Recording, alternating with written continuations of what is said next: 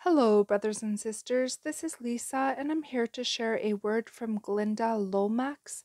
The title is Pray to the Enemy. And this word was originally posted August 23rd, 2017. My little children, come to me, for I have instructions for each of you for the days to come. Many challenges are on the way to you, and only I know what they are and how you can survive them, how you can rise above them. The enemy has set many snares for you. He has planned distractions. He has planned attacks on your families, attacks on your minds, attacks on your time with me.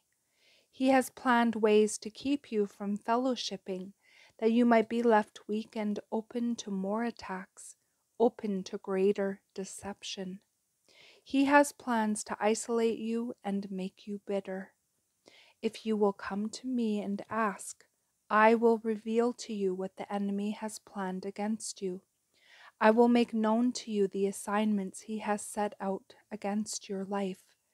You can not only survive these things, but thrive in spite of them if you walk with me closely. If you spend time with me daily, in spite of every obstacle and distraction he releases against you, if you feed on my word daily so you are able to recognize deception when it comes, if you fail to do these things, you will not rise above all his plans for you. You will be taken by them. Choose you this day whether you will serve me or you will become prey to the enemy. And that is the end of this message. I pray you all have a beautiful day in the Lord.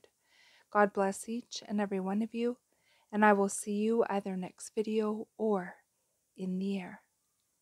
Bye-bye.